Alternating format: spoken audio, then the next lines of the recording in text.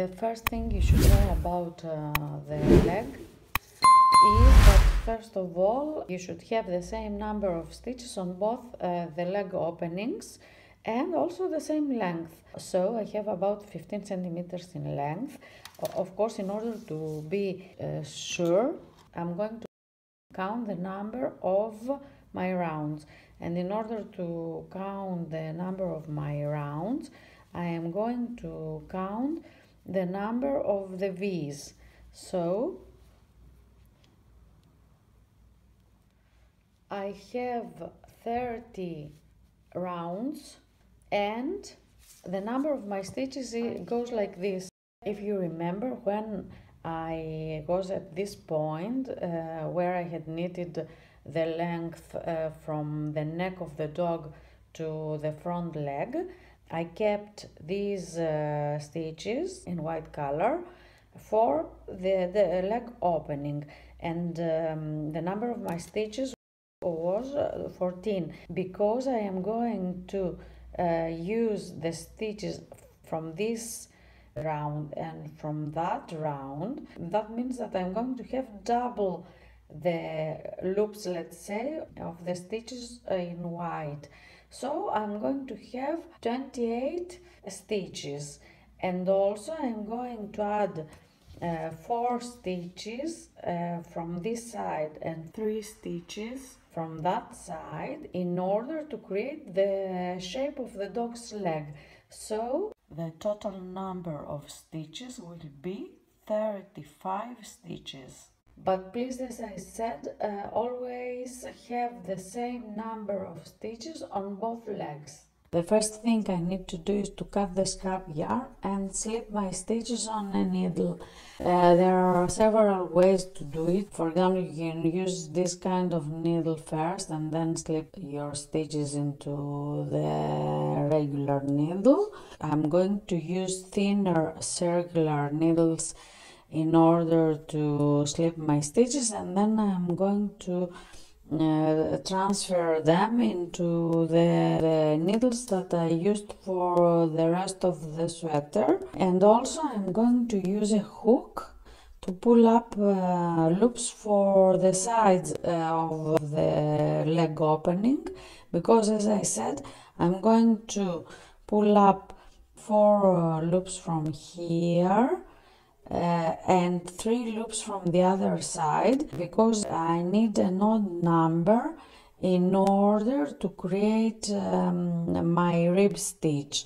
So I need to have an odd number. So 35 stitches. The first thing we'll do is to cut this scrap yarn. I have created a knot for this scrap yarn. You should be very careful when you do this, because you might slip the stitches. Of course, don't worry, even if you do, there is a way to save things, but if there is a way to do it more easily, why complicate things? So as you can see here, I have 2 stitches. Can you see these 2 stitches?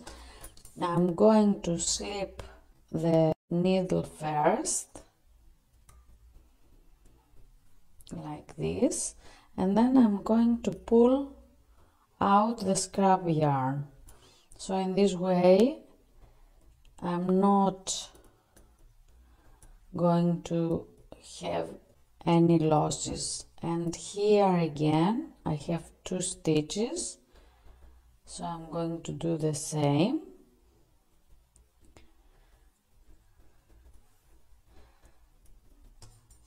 Of course, you can do it any way it's easier for you to do it.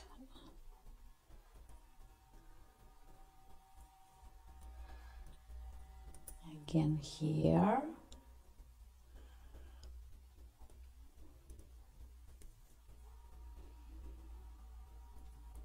I have 1.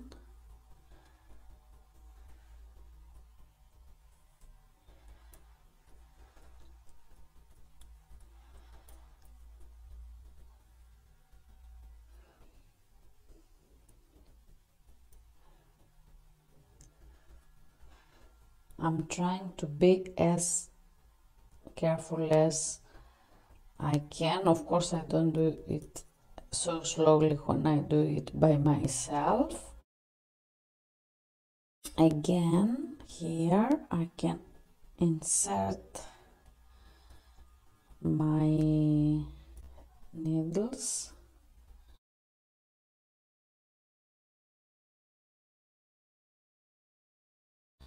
and pull out the yarn, and the same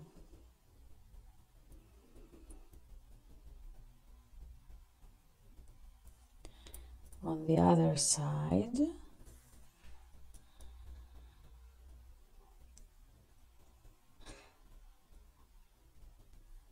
Be careful not to grab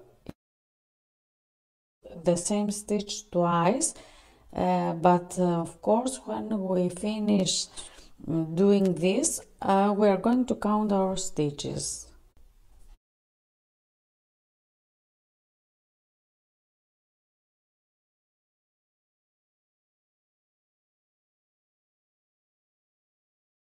So again, I'm going to pull out the yarn from here, insert the stitch in my needle, on this needle, and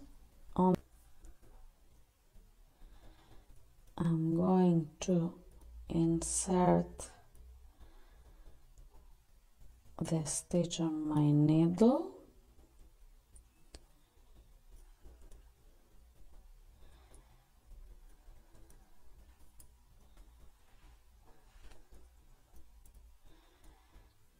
now I'm going to insert my needle on this side.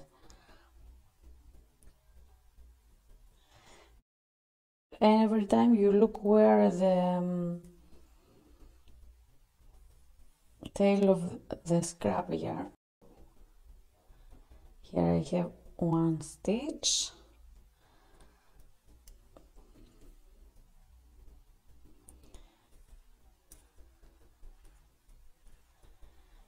So I can insert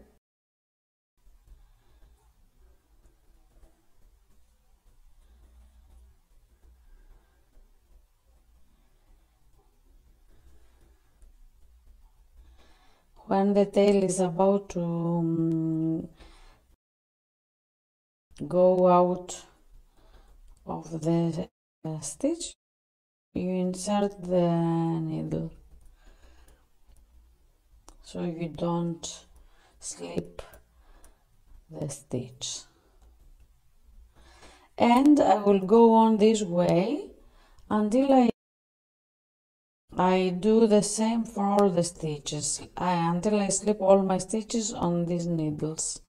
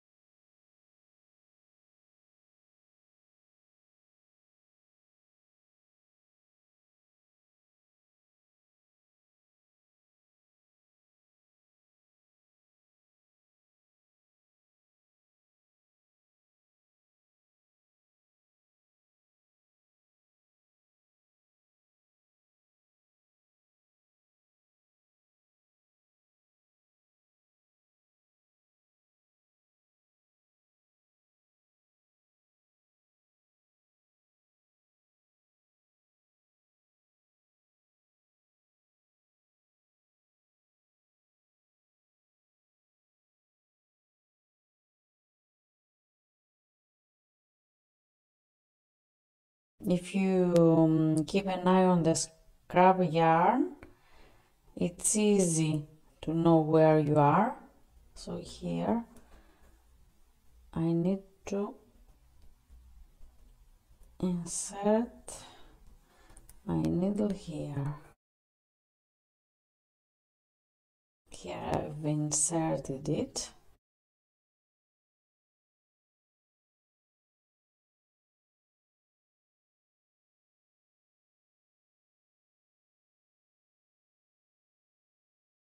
And here.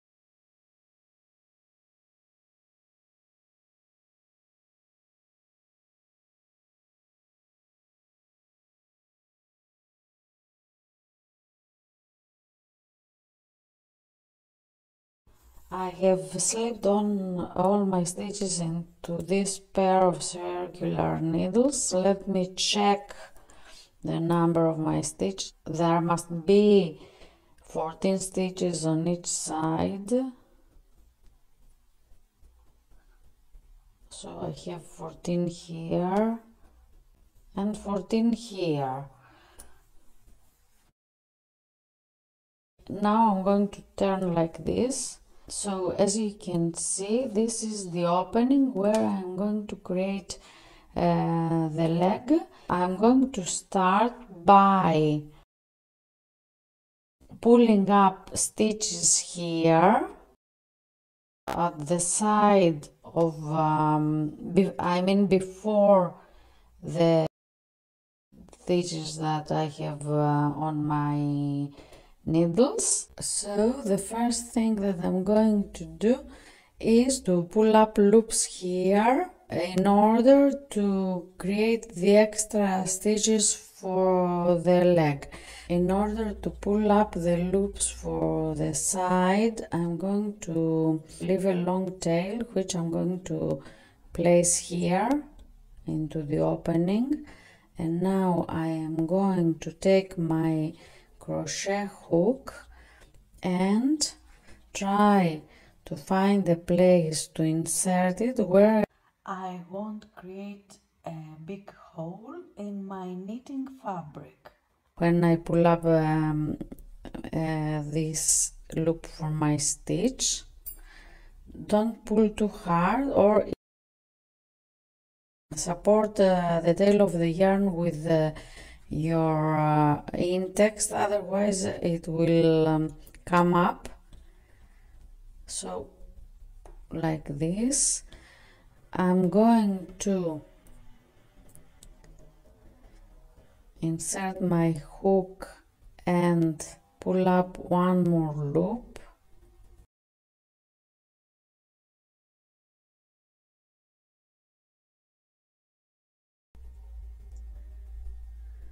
Here.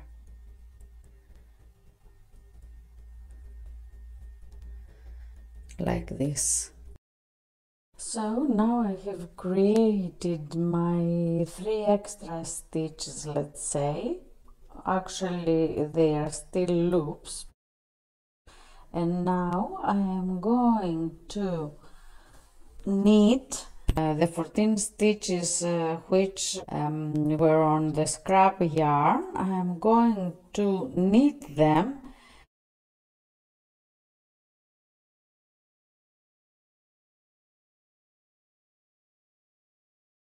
I'm going to use knit stitches for my first round,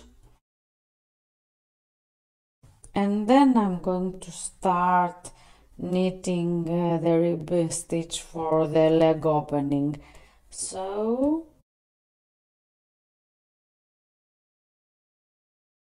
now I have knitted the 14 stitches that I'm going to use for the leg opening, to create the leg opening. So now I have the 14 stitches which belong to the leg opening, plus 3 extra loops or stitches that I created by pulling up stitches on this side. And now I am going to pull up stitches on the other side of the leg opening. I've split the cable between my stitches so it will be easier for me to knit, and now I will use the crochet hook again in order to create my new stitches or my new loops. Here, instead of using working yarn to create my first loop, I am going to use this strand of yarn, this bar of yarn which is between my stitches, because this creates a big hole, and a good way to cover it is to insert my hook like this, pull up the yarn and create a new stitch. And because the same is here, I'm going to do the same thing here as well. For my next loop or stitch, I'm going to insert my hook here and here and create another loop. I'm going to create one more stitch. I check which is the best possible way to create a new loop. So here I can just do this, and I have one more stitch to create, which I am going to create here,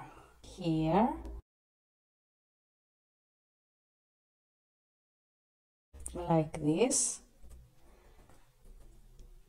So now here I have added 4 new extra stitches, and I'm going to slip these 4 extra stitches into the left needle because I need to knit them. Now my working yarn is on my right hand. I'm wrapping the yarn around my neck, and I can knit these new stitches.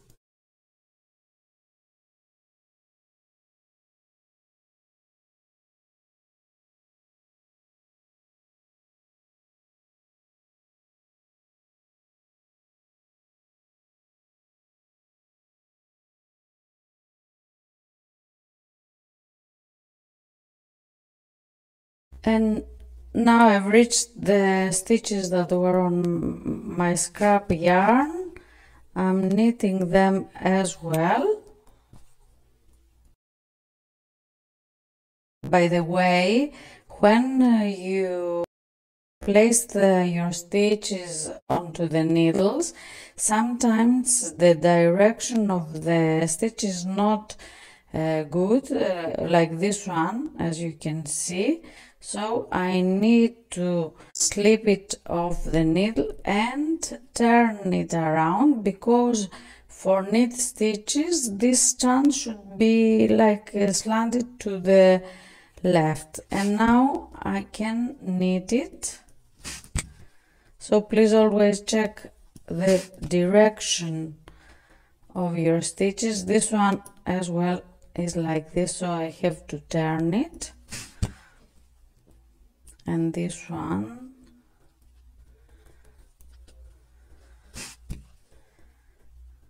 and this one.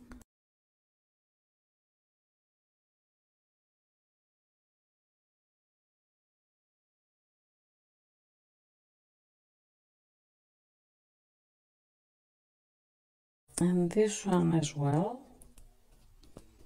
So I'm turning it. Look, when your stitch is like this, you change the direction. But now I'm here. This is the other side of the opening, and here I have created new stitches. The 3 new stitches.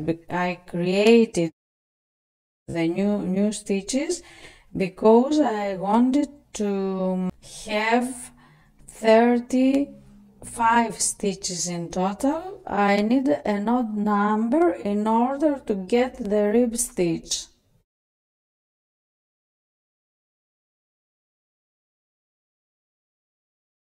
Here I have to change the direction of my stitch again.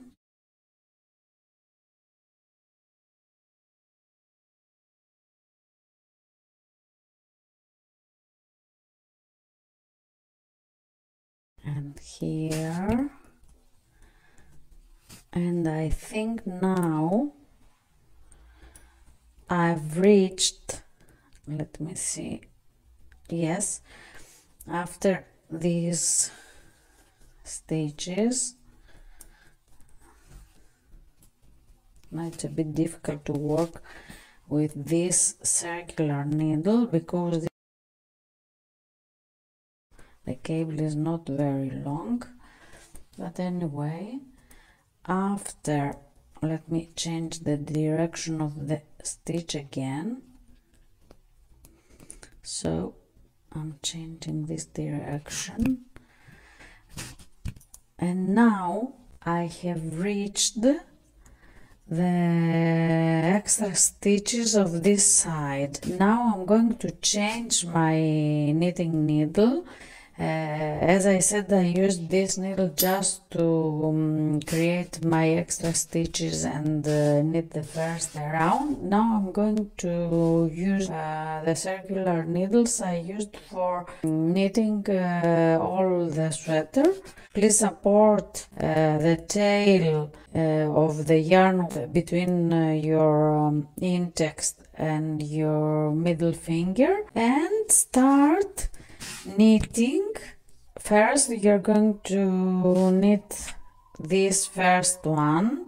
This is going to be a bit loose, but don't worry, we'll fix it later.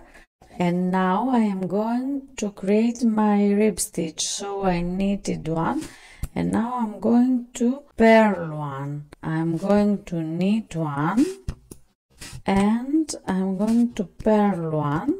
I'm going to knit one and purl one, and I'm going to knit my rib stitch as many rounds I prefer for this, for the leg. Please make sure that you remember or you write down the number of rounds you've knitted for one leg, because you have to knit the same number for the other leg. Also, you don't have to change your needles. You could have pulled up your extra stitches on the needle you used for knitting the sweater. I just did so because it was easier for me, but of course you can do it with the same pair of needles. And also there are lots of other ways to pull up your stitches if you find this difficult. Now I'm going to knit my rib stitch until I reach the length I have for the other leg, and then I will meet you and tell you how to bind off. Of course, before binding off, we also have to knit 2 rows of this elastic rib stitch. So I have finished my rounds for the leg. I have counted them and they are the same as in the other leg. Also, the centimeters are the same.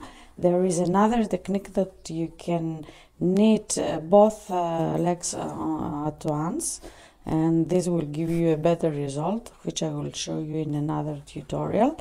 And now I'm ready to knit the last 2 rounds with this extra elasticity. So what I will do is that I will knit the stitches, but I will just slip the purl stitches to the working needle, and I will do the same for all the stitches of the round, and then I will knit the next round, which is the opposite, but I'll show you how to do it on the next round. So please knit this round and I'll meet you then. I have finished the round. This is the last purl stitch of the round, which I am going to purl because now I'm going to work in the opposite way. I am going to slip the knit stitches on the needle, on the right needle, and knit the purl stitches. So I knitted the purl stitch, and now I'm going to place the yarn behind the working needle, slip the knit stitch into the right needle and knit the purl stitch.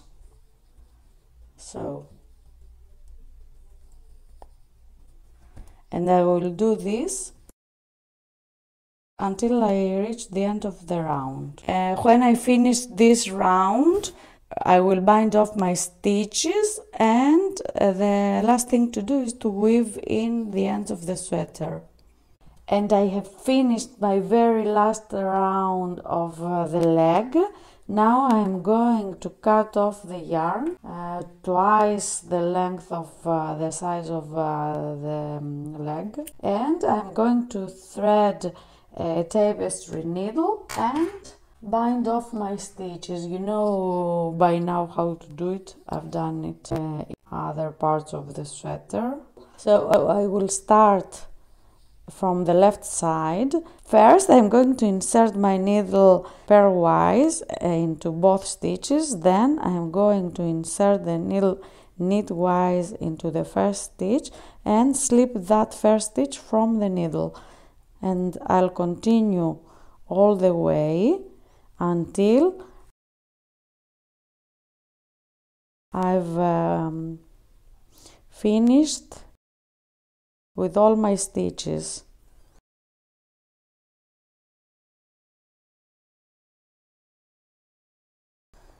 And in this way I secure my project. So please do this, and then the only thing to do is to weave in your ends.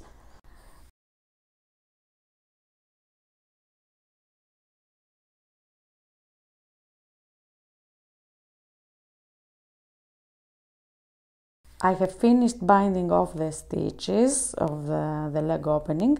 Now what I need to do is to weave in the ends. There are several tails that I need to weave in. The best thing to do is to turn the sweater inside out. This will make it easier for you to weave in the ends. Please find all the tails and weave them in. I'm going to use a tapestry needle again, but you can also use a crochet hook, and you can weave in the ends any way you prefer. Just make sure that you do it in different directions, like this, and try not to pull very hard, because in that way your stitches will lose their elasticity. So you can do it a few times like this, and then you can stretch it a little bit, and now you can cut off the yarn. So please weave in all your ends and I'll meet you then. So this is the way we can knit this dog sweater. I hope you liked my tutorial. If you did, please leave a thumbs up or subscribe to my channel. I will upload more videos on dog sweaters. Thanks for